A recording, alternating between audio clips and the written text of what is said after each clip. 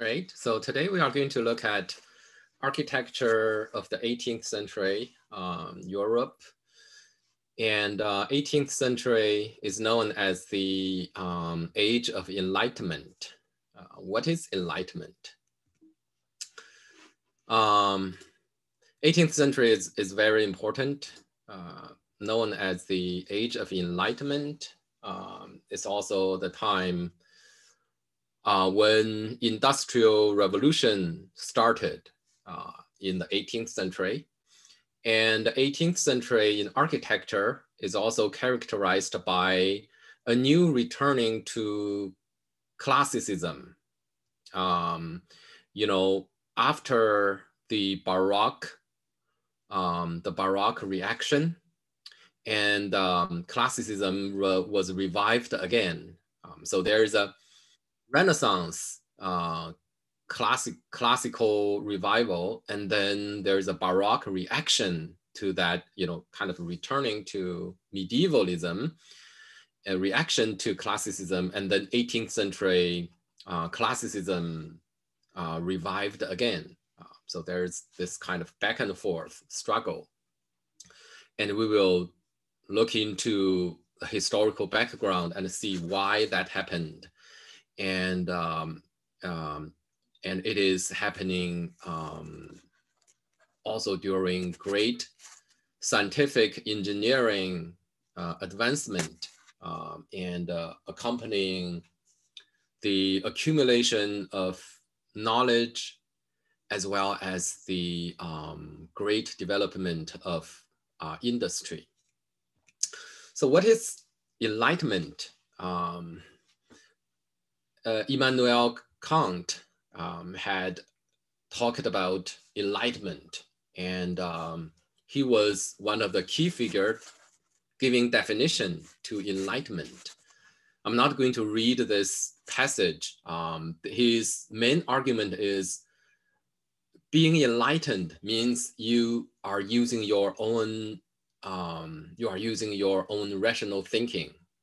You are using, instead of going to those divine authority like the Bible, you resort to your own rational thinking, rely on your own empirical experience to find the truth, to find the knowledge. And his famous saying is sapere audi, that is, dare to know. So one needs to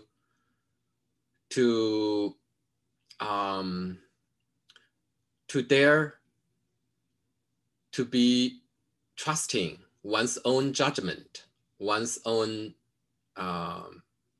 rational thinking, one's own reason. And for Kant, 18th century was not an enlightened age yet, but was well on the way to enlightenment. So he said, do we presently live in an enlightened age? The answer is no, but we do live in an age of enlightenment. So 18th century was a century with great proliferation of knowledge. And that knowledge was based on reason rather than faith. And throughout the 18th century, those intellectuals, and we will see that in architecture as well. So if Bible is not the only source for truth, then what is?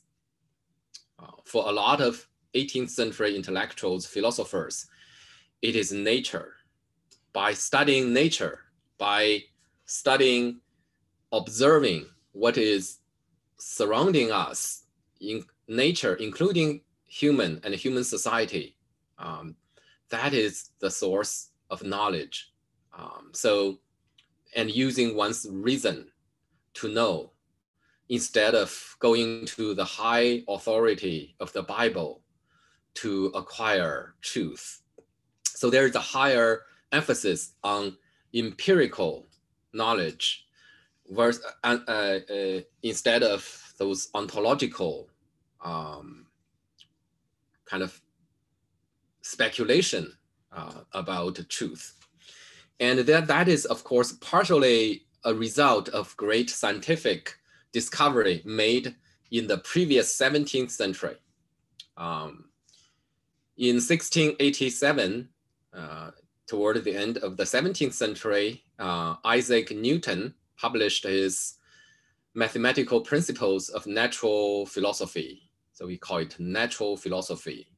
Today we call it physics, right? Physics.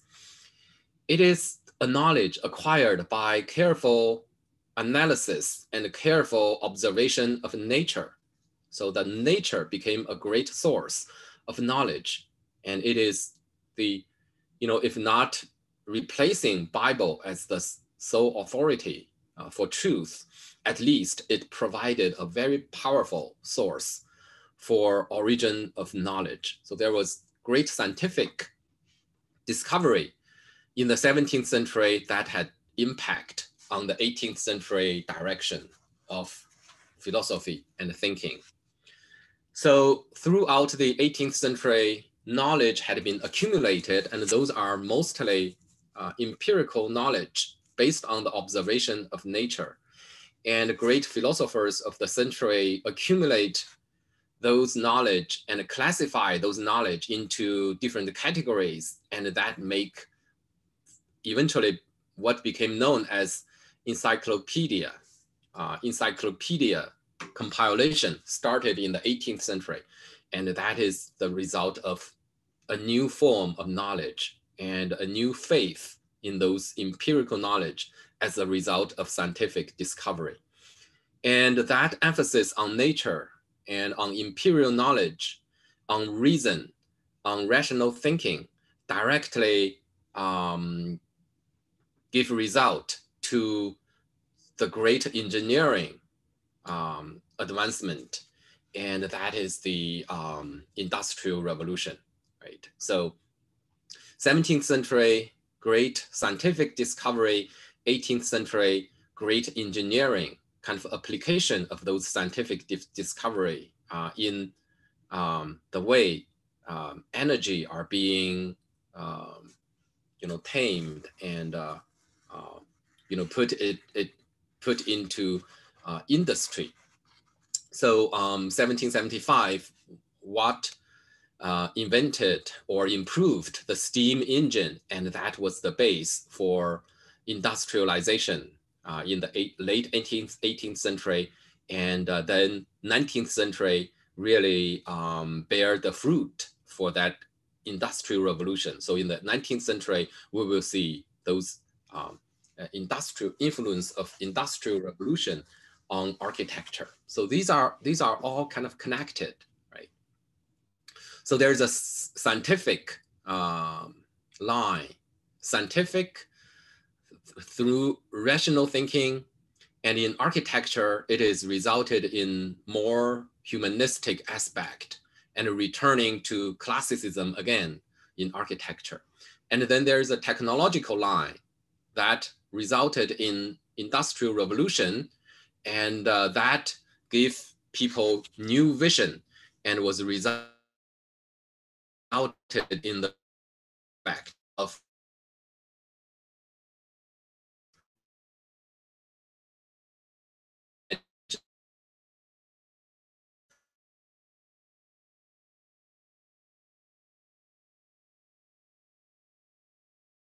Can someone tell me where did you lose me? Like 3 minutes ago. Okay.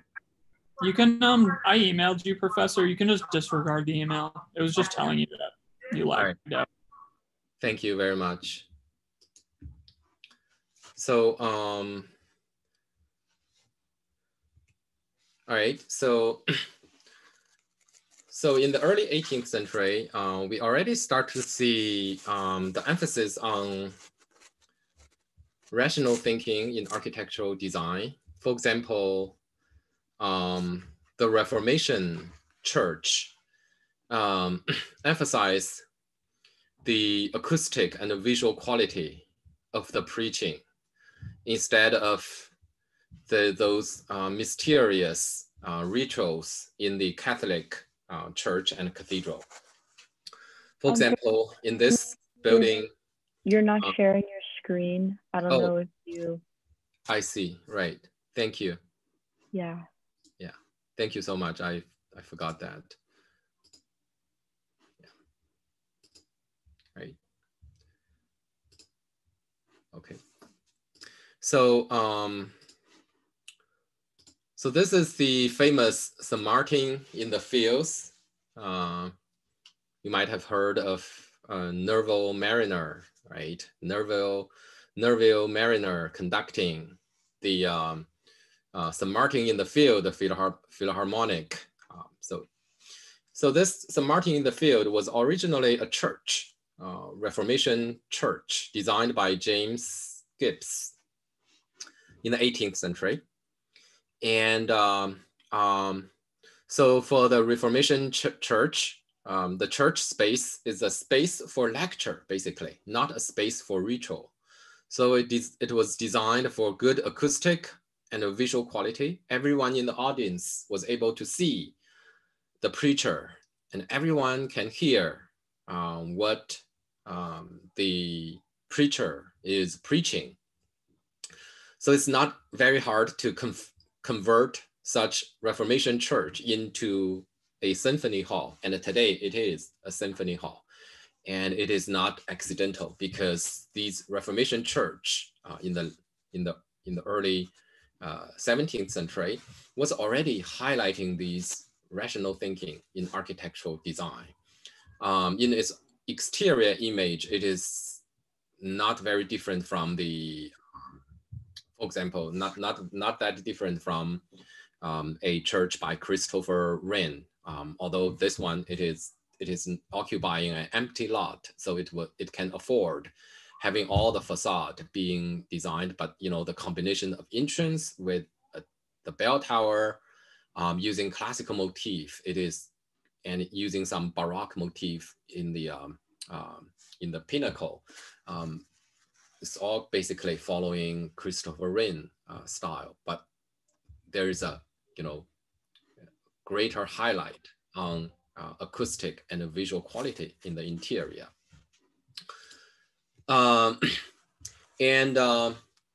Another kind of field of study that was initiated is the archaeology.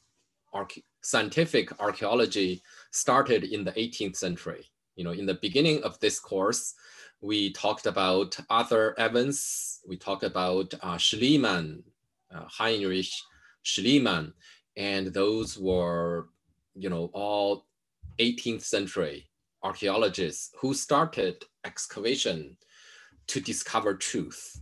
Archaeology is trying to find the truth about the past by observation, by empirical exploration of those natural remaining from the past, right?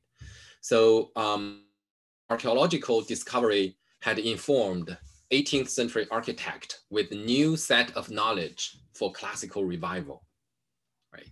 So classical archaeology contributed to Neoclassicism in the 18th century, and 18th century classicism is different from the Renaissance revival of classical past in the dimension that it was trying to revive the classical past based on scientific discovery, based on scientific knowledge acquired from archaeology.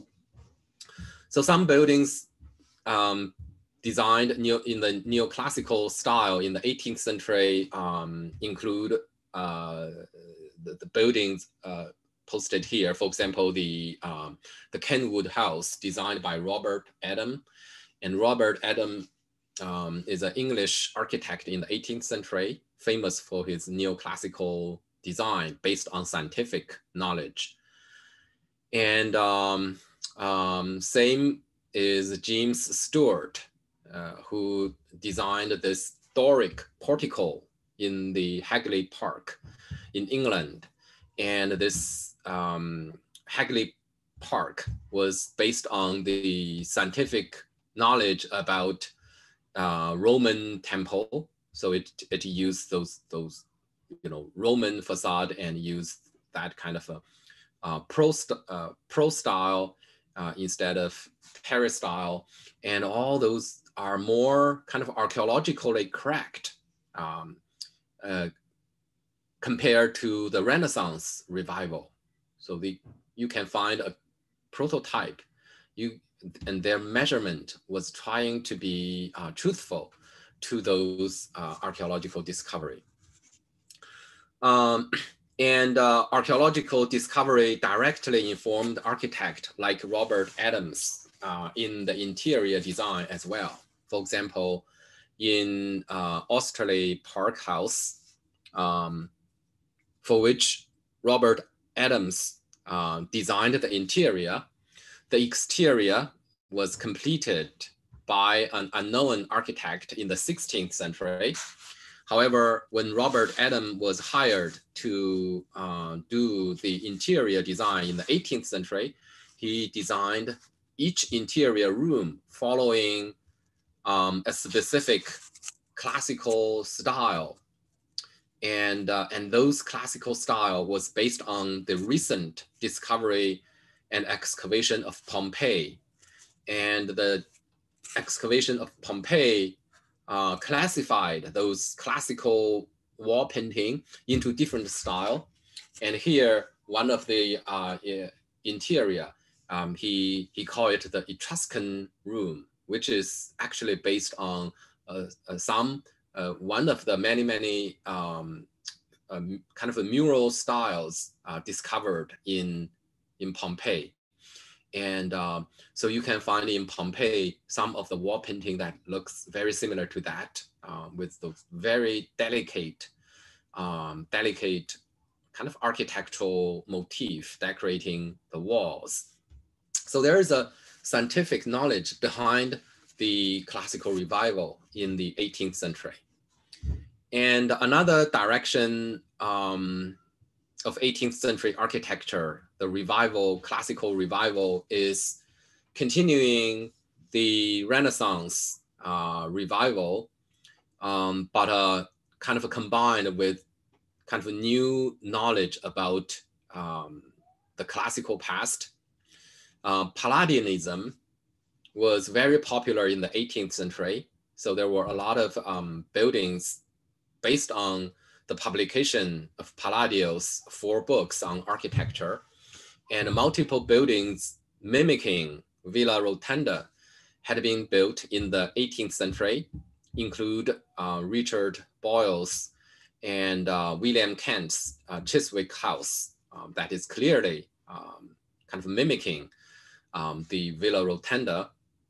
But here, he added something that is reflecting the 18th century new knowledge about Roman architecture. For example, he added those window, and that window is, usually used in the Roman bath, the Roman bath window, and he put it on the drum, and then some kind of a Renaissance heritage, such as capping the window with a small pediment, is a kind of a Renaissance heritage. And Thomas Jefferson's famous Monticello. Jefferson was also an amateur architect, but he admired classical past, and his design was also heavily influenced by by Palladianism and Palladio's publication. So here we can again clearly see the connection, and some Roman windows were also added to the drum, as well as the pediment. Another great event in the 18th century was the Greek independence. Greek had been an Ottoman Turkish province since the 16th century. And by the 18th century, Greece was fighting for its independence, was trying to get independent. And 18th century, a lot of 18th century intellectuals like the poet Baron had been advocating for Greek independence, and some of them went to Greece to fight the Turks, and some of them died there.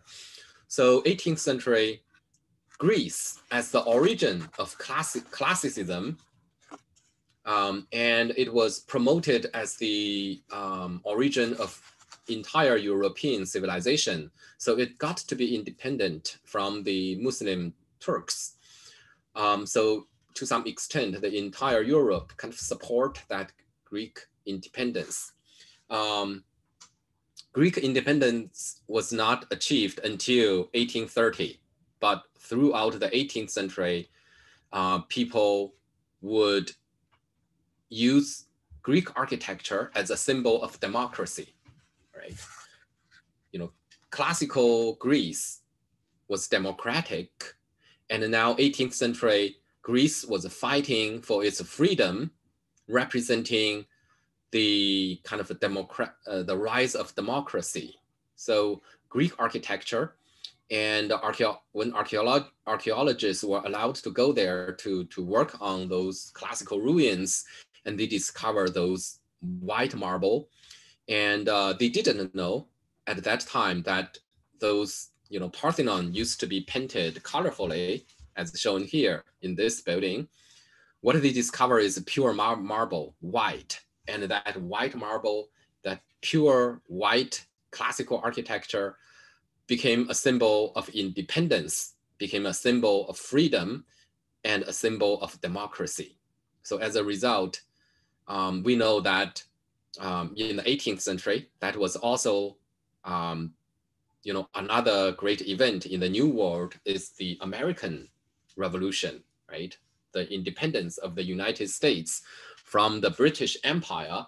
So United States, you know, fighting for its own independence, just like Greece was doing in Europe, adopted that white marble classicism as a symbol of freedom, independence, and democracy. So as a result, most of the governmental building in the United States are built in the style of, you know, 18th century classicism, especially following those, using the white marble.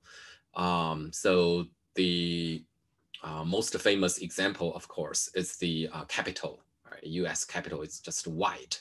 And you go to different state, you find kind of the same style. The Capitol for Pennsylvania, the Capitol for Rhode Island, etc. They were all kind of designed and built in the same style. Most of them are were built in the 19th century, but the 18th century classicism was the major source for, and major source of both style and symbolism for American governmental architecture. So there was also a very influential publication in the 18th century that reflect the new spirit of the Enlightenment. That is Marc-Antoine Laugier. Laugier was a Jesuit priest, not an architect. However, even a Jesuit priest, an amateur architectural theorist, had the spirit of Enlightenment. His essay on architecture heralds the modern by dissociating architectural theory from authority of Vitruvius and classical antiquity, and grounding its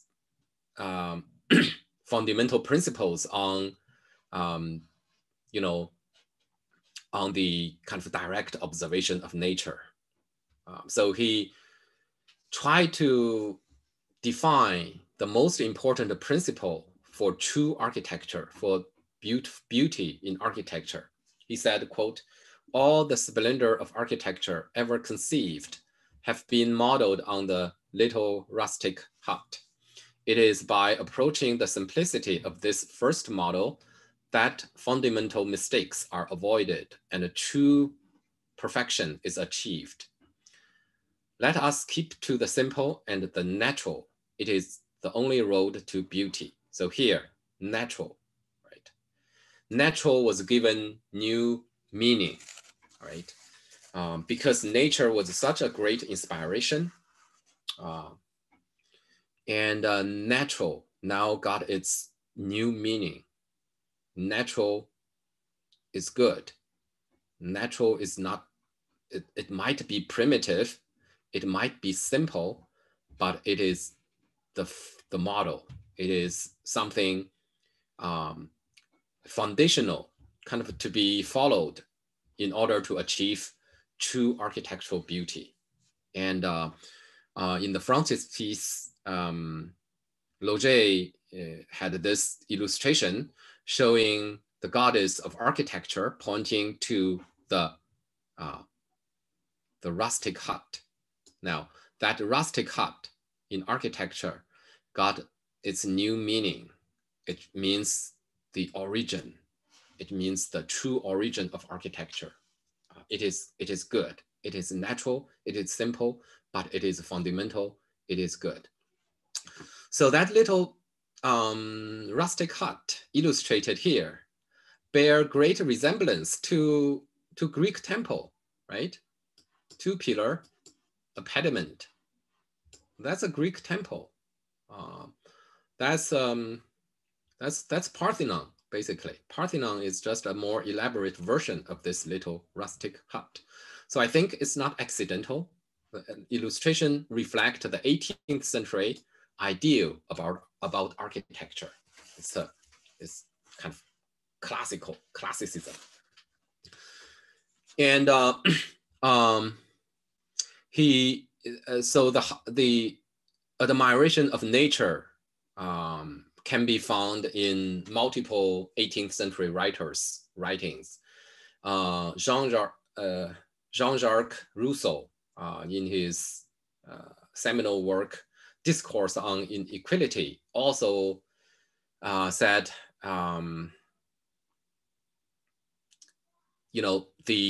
highlight reason, right? One needs to follow reason. And also nature is the source for truth, not only in science and technology, but also in human society. He believed that human society needs to be equal because he said there is hardly any inequality in the state of nature, right? So we find this kind of same emphasis in the 18th century on reason, on nature. So let's come back to Loge. Loge, his great work of essay on architecture. So he had a very specific criticism to the current condition of architecture, and he was pointing to new direction of architecture. He was trying to define the true, what he called true principle. And he believed that the true principle are independent of mental habit and human prejudice because they are based on nature. Right? These principles can be discovered in the building of the noble savage. And this is another very important concept, and a very important concept in 20th century modernism as well. So natural, rustic hut, noble savage, they all acquired positive meaning after Loge. And we can still observe that phenomena in the design by Le Corbusier, for example, the image of noble savage in his kind of a brutalism design. So, in that, he also contrasts that noble savage with those corrupted culture. Culture can be corrupted, and one needs to return to that simple origin for new inspiration, for truth. So he tried to define what is essential and what is, being caprice. So let's take a look at what he is criticizing.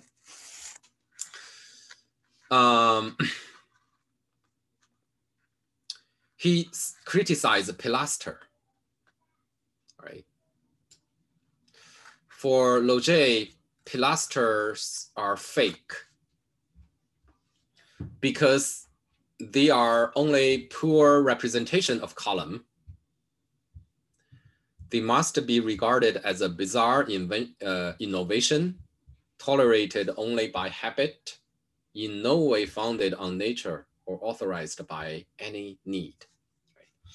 So he was criticizing, of course, we find pilaster since early Renaissance, in Alberti's building, right? We have pilaster, and the pilaster was used in Baroque architecture as well.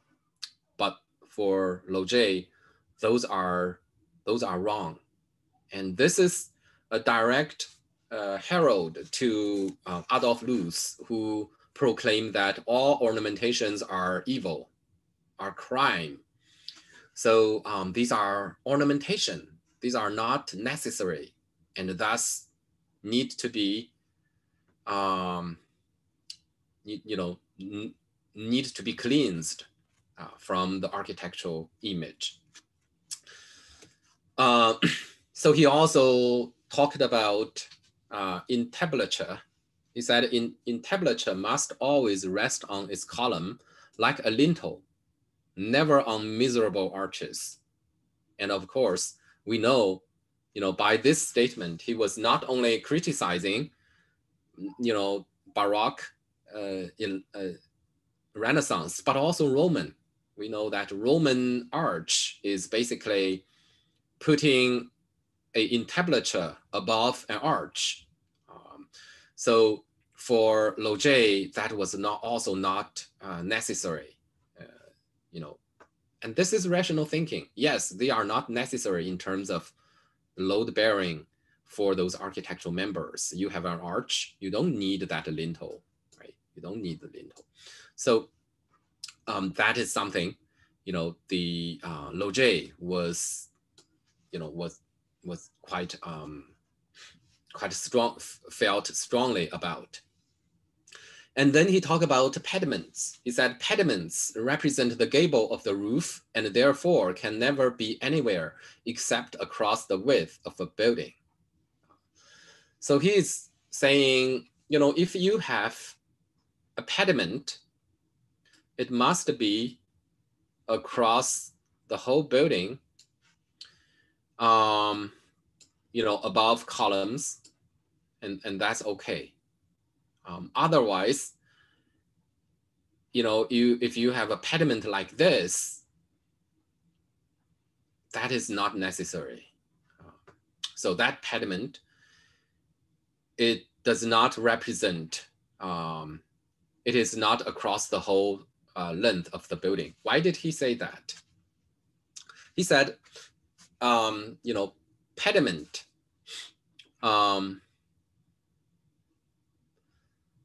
if they are not across the whole building, especially if they are broken, they suggest a half-open roof. So for a pediment like that, it is suggesting behind it, the roof is half open. It's broken in the middle. Because for Lojay, pediment is valid only if it is covering the roof, right? That's a pediment. It is suggesting a true roof behind it and across the whole width of the building. So that is okay.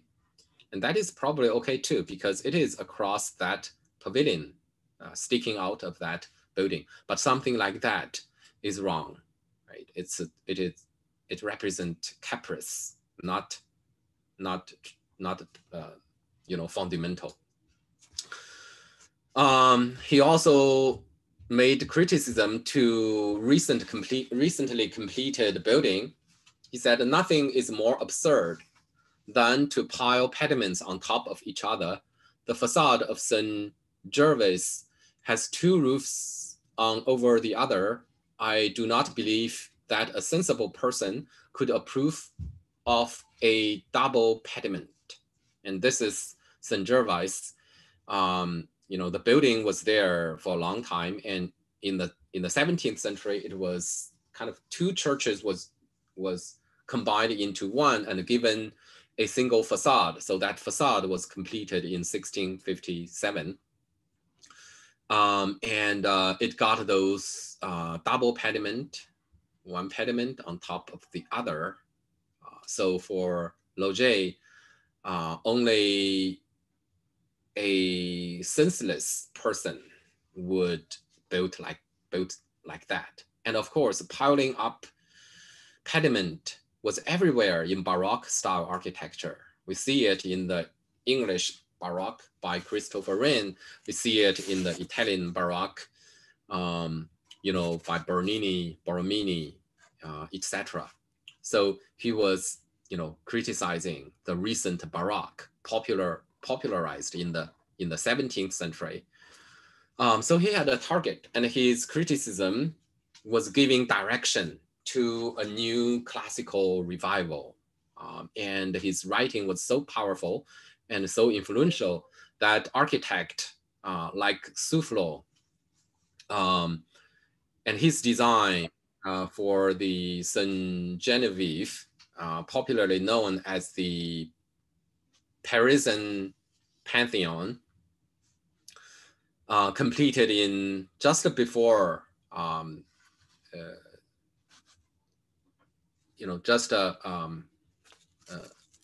before the revolution, just before the French Revolution, and was cautiously avoiding what was being criticized by Logé.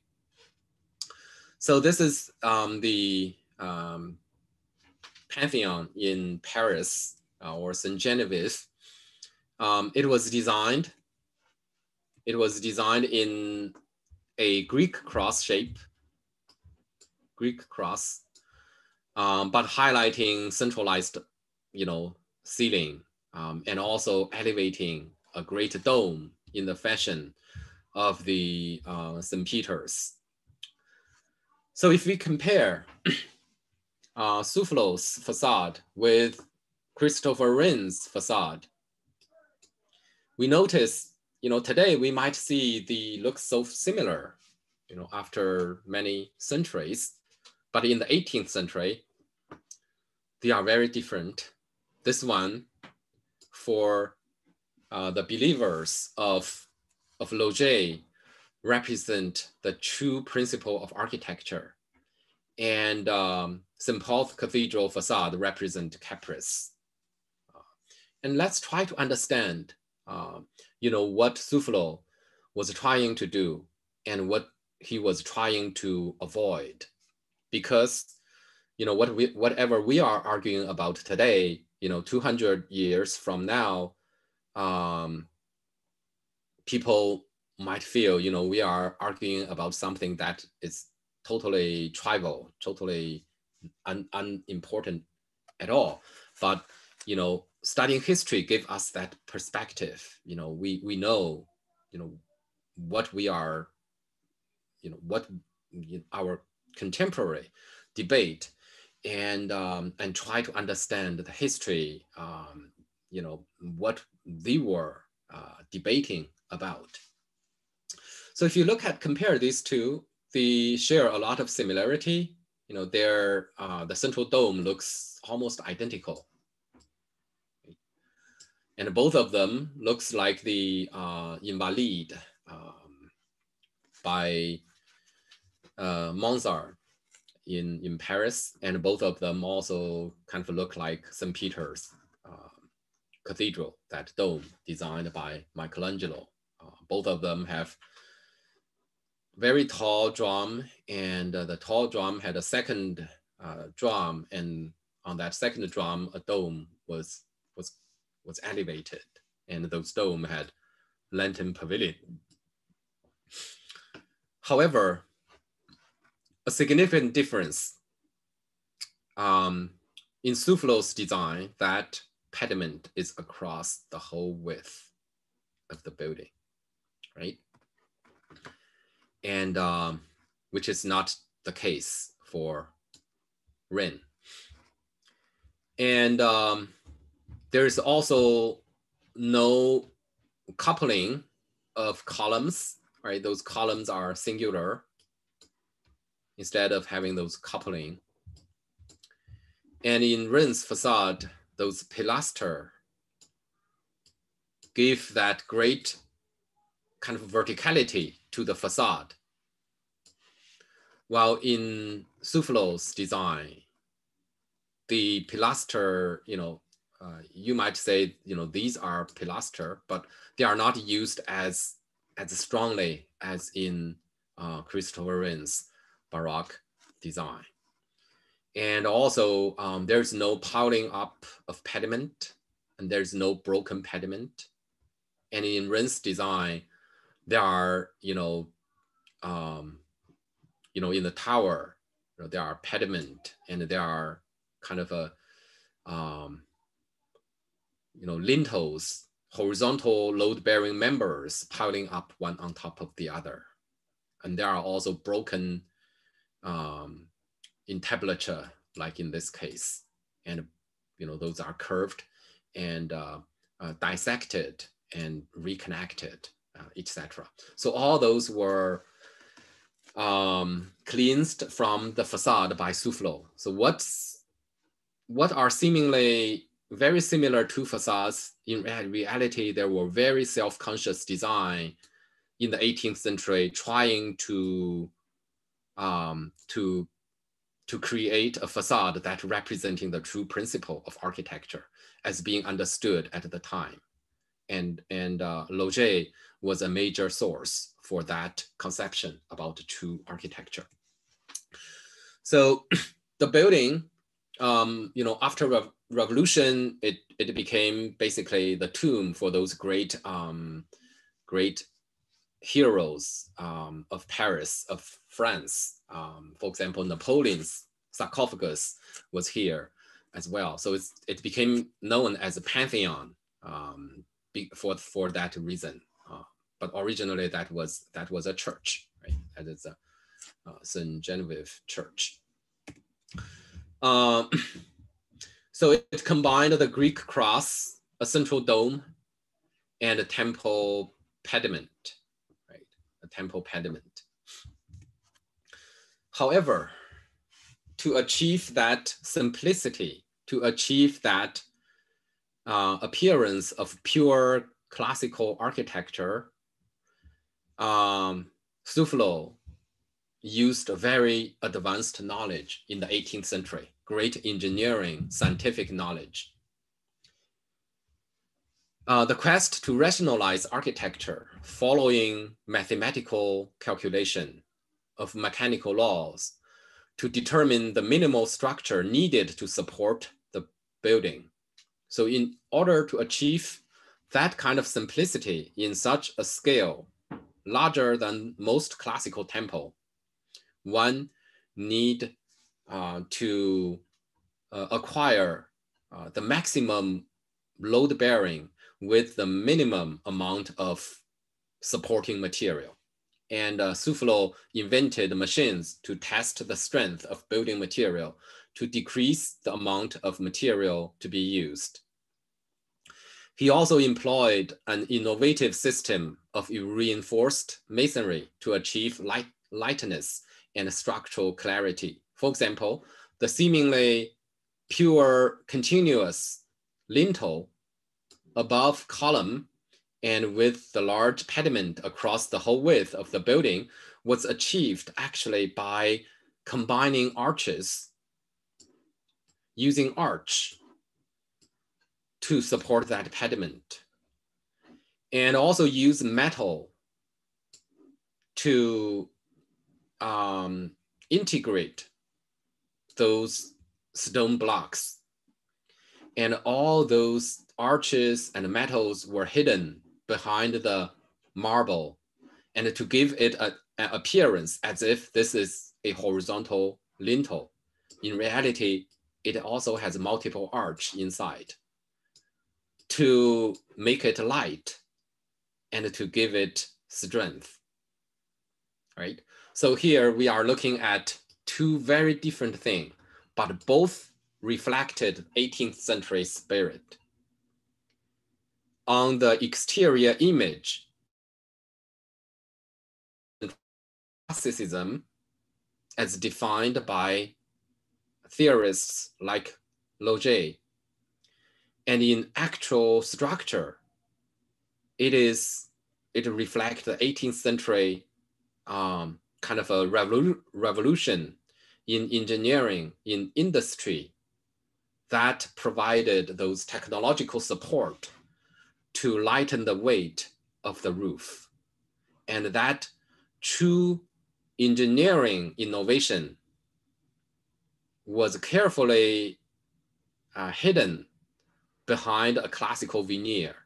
So we see on one hand, there is an ideal on architectural image. On the other hand, there is a true innovation in architectural technology. And architectural technology is often being hidden after the aesthetic preference.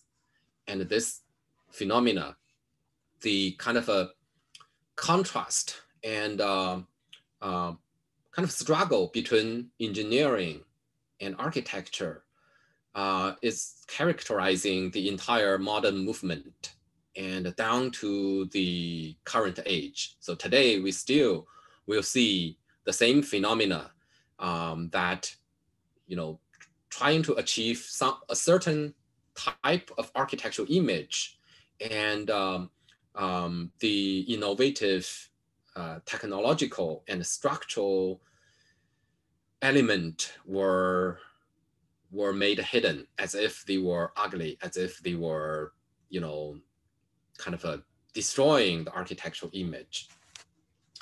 And this phenomena can be more clearly observed in the following 19th century in buildings like the Eiffel Tower.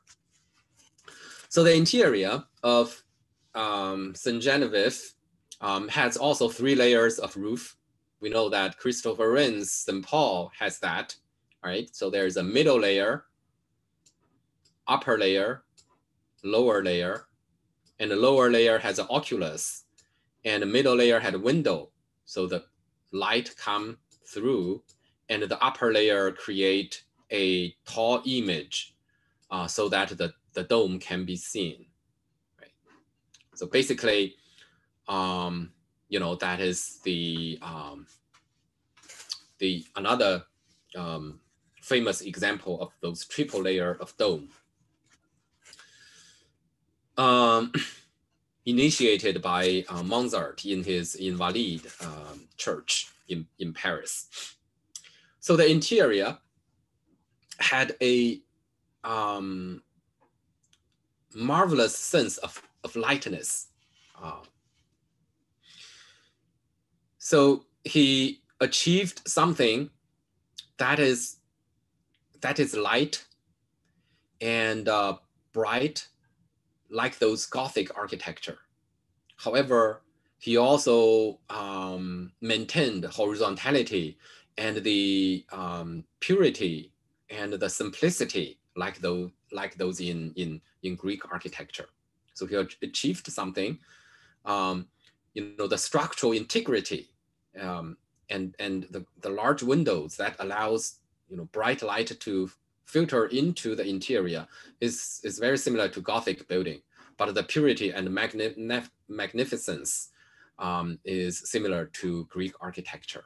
And that was feasible only because he used innovative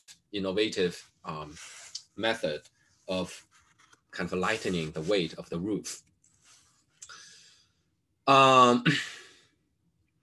So in St. Genevieve, Soufflot achieved a synthesis of the tree-beated system of Greek architecture and the structural clarity of Gothic above it. So everywhere you feel it is kind of a post and lintel, right? You have consistent lintel supported by posts. But then above it, you have a great sense of ample space and those large glazed windows that is characteristic of Gothic. So now let's turn to the other aspect, the aspect of industrial flowering that was considered ugly in architecture in the 18th century and the 19th century. So architecture used to consider something like this pure utilitarian and engineering. It is not architecture, right? So something like this had been constructed in the 18th century, and it created a great span that cannot be achieved by stone. Yet the conservative definition of architecture would consider this not non-architecture. So we can see this contrast and in those engineering work like this. And we can understand better why Soufflot needed to hide his engineering innovation behind the classical veneer. So that engineering breakthrough inspired great imagination in architecture. And 18th century was also the beginning of kind of a architectural education, right? The French Academy, British Academy were founded in the 18th century, and they sent students to Rome to study those classical ruins. So the famous Rome Prize for the French Academy brought a large amount of architectural students to Rome, and Rome became the holy center for classical revival. Everyone who wanted to study true architecture needed to come to Rome to observe those classical ruins. So artists like Giovanni Battista Piranesi found that profitable. He created all kinds of prints and sell them to those tourists, to those architectural students, and made a profit. And some of his prints were truthful. So these are all prints made by Piranesi. Classical ruins like the Colosseum, like the Republican Fora, and so these are kind of truthful, or Hadrian's tomb. So these were sold to those tourist and architectural students who came to Rome to study architecture. But he also created those kind of imagined architectural space, and those imagined architectural space combined classical images from classical ruin with kind of industrial element. You see those huge metal ladders and metal parts and bridges connecting those masonry arches, and a lot of them are seemingly dilapidated. So he created these,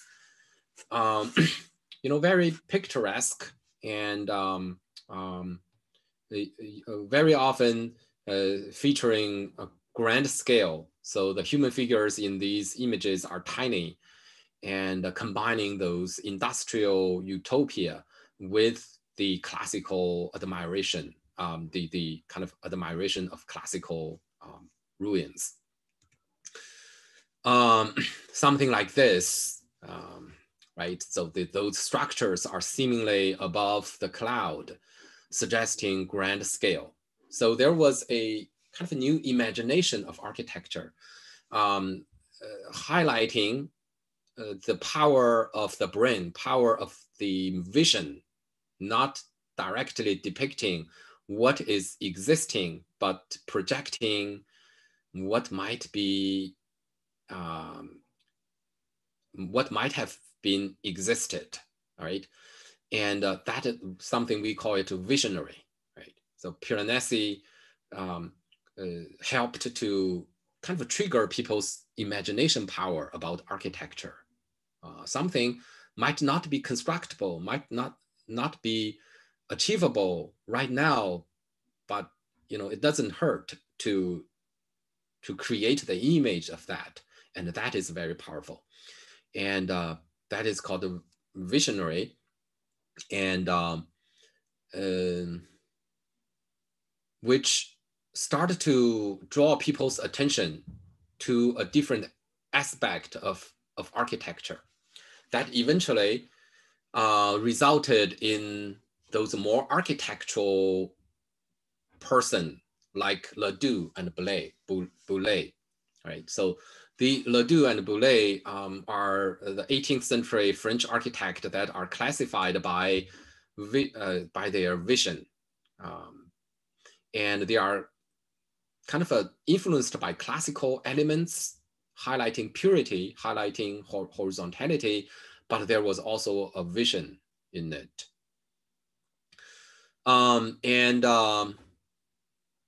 Ledoux and Boulez also draw people's attention to the profession of architect.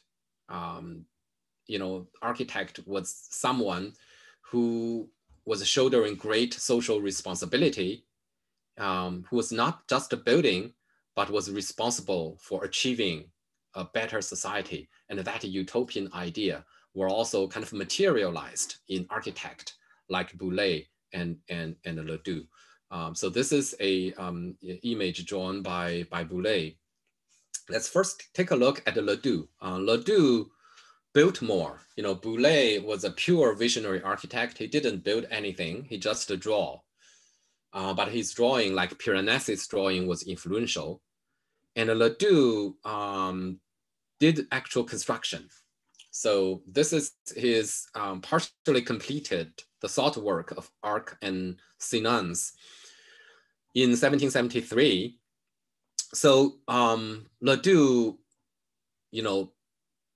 is another very important figure that helped to elevate the status of architect, secondary only to Alberti. Alberti elevated architecture to an intellectual discipline, and Ledoux elevated architecture and architect to become a master of society.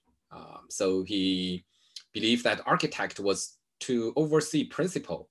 He can activate the resource of industry, husband its products, and avoid costly maintenance. He can augment the treasury by means of the prodigal compositions of his art. So his salt work was designed in great geometry, reflecting the kind of neoclassical principle, and also reflecting the utopian ideal about those grand diagram implicated in large scale. It is also greatly similar to Jeremy Bentham's Panopticon, right? Panopticon, drawn and designed by a philosopher, Bentham, was a prison design. The main idea is like this. If you design a semicircular building, you put a tower in the middle. The tower has a small window, and the person inside the central tower cannot be seen from outside, or very hard to be seen from outside. But you design the cell of the prison that are all open to the center. Those prisoners' behavior would be automatically kind of a principled. And even if there is no person, no guard in that central tower, the prisoner would behave principled, right? So that became a very powerful metaphor about surveillance, the hidden gaze. No matter whether there is a person originating that gaze or not, would create a disciplining power for those that were exposed those to be observed. So he draw this prisoner facing an empty central observation tower and kneeling there, repenting. So Ledoux's thought work, he designed in the center administration, and around the surrounding edge, those are the storage. And that is a powerful example for Bentham's panopticon, all right? So those observation gaze, no matter whether there's a person or not, would help to elevate the surveillance of those storage. And he kind of used this classical circle and square to accomplish that. And these are, this is the director's house, right? In the center, the house of the director. And the gate is right here in front of the house of the director. And the gate has symbolism depicting the function of the thought work facility. And so he used classical motif, but used in a very simplistic way and combining with new industrial symbolism. This is a section of the gate showing the grotto and architectural work just after that porch. So industry here replaced those classical statue representing God and a goddess, and was sheltered in a temple-like structure with, if this is a Etruscan or Roman temple, that is a porch, and this would be, the divine figure. So another of his design, this one is totally not completed. It's just on paper. This is the ideal town of Shaw, and you can see the same combination of utopian, classicism, 18th century rationalism, and Bentham's panopticon. Right? So I'm not going to explain this, but I highlight these key idea and the key idea of the significance in this work. Right? So a lot of symbolism. So he designed, the house for the park guards like an eyeball. He designed the house for the keeper of a river dam like a dam. And this one is a brothel, and I think everyone can see what that is. Now, let's move on to Boulez. Boulez is a pure kind of visionary architect. So he helped to define a very important element in architecture. That is, architecture is beyond the physical form. He asked, what is architecture? And his answer is, architecture is conception. You conceive, right? And he highlighted the power of the mind, the process of creation. And he believed construction is merely an auxiliary art, right? Achieving a physical structure, that is secondary to the creation, the process of creation. So let's take a look at what he created on paper.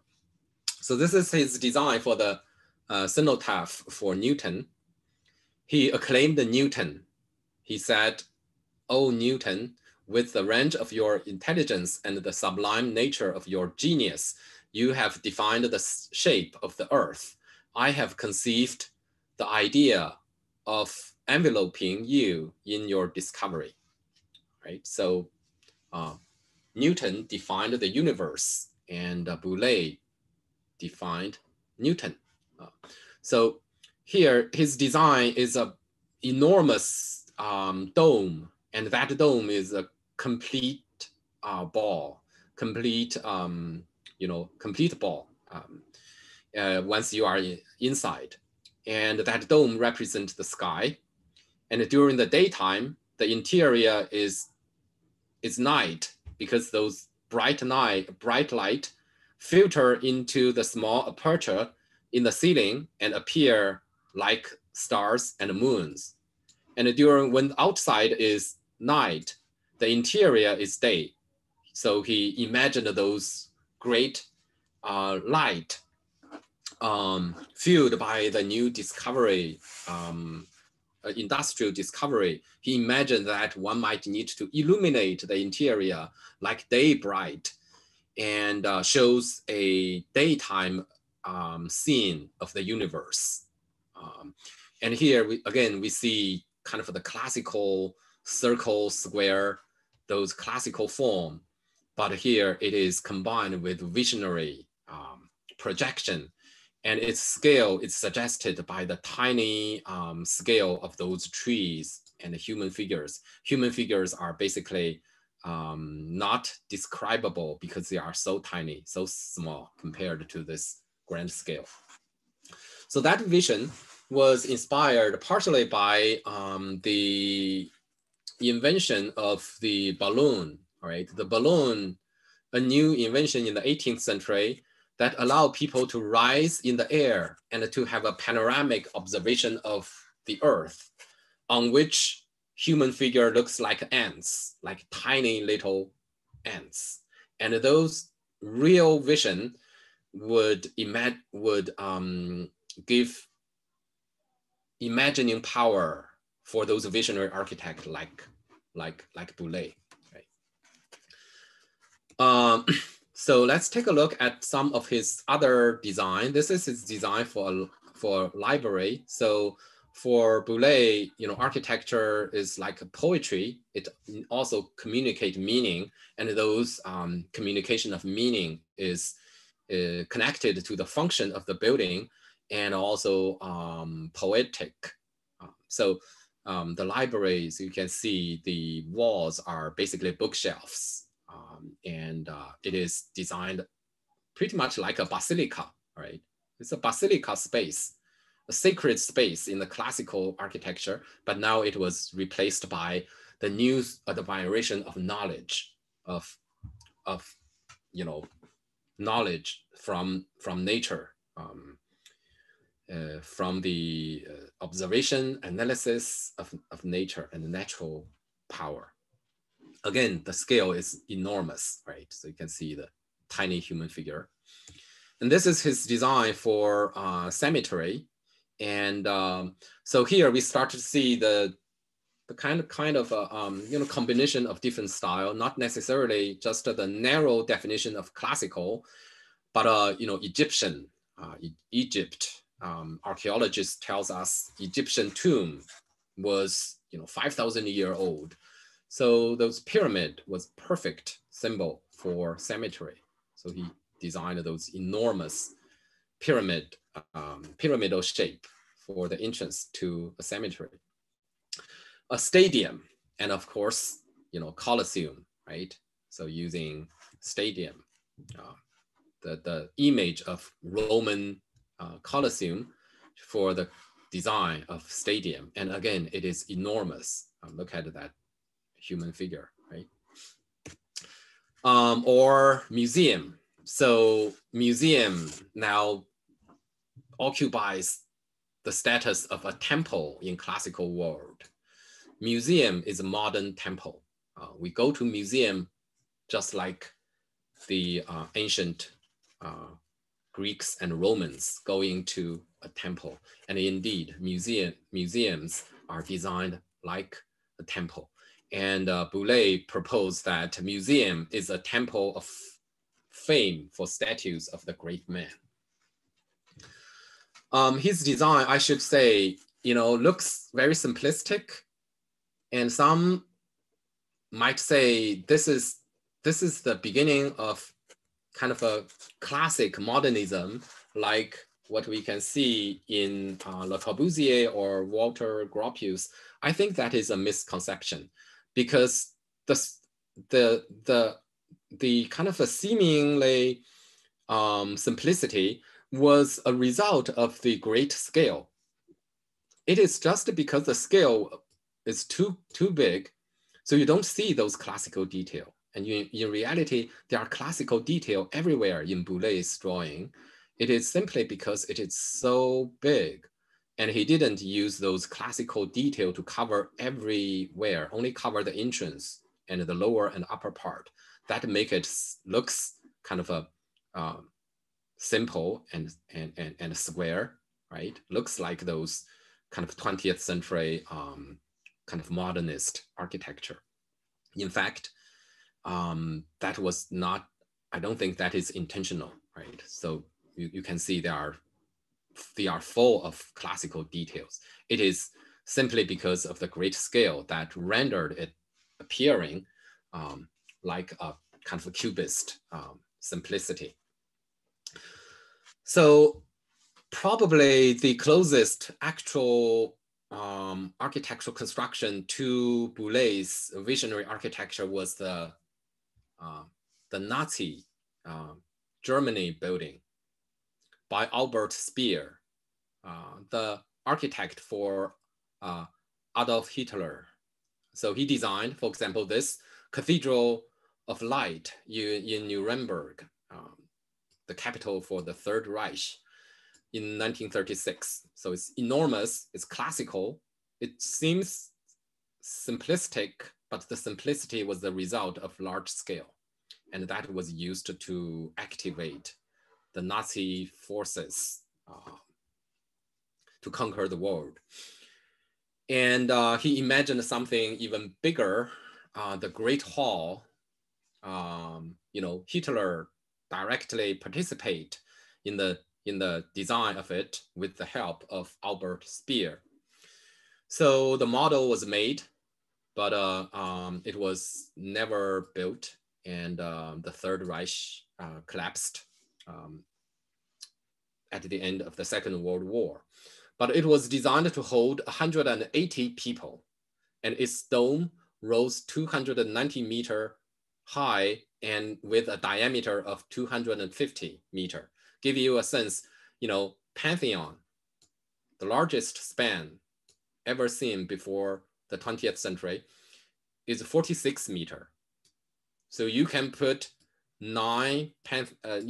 five Pantheon dome in just along its diameter, right? So that's the actual Pantheon in Rome. And this is the dome for the Great Hall.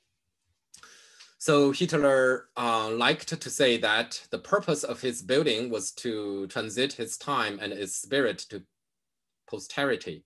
Ultimately, all that remained to remind man of the great epoch of history was their monumental architecture.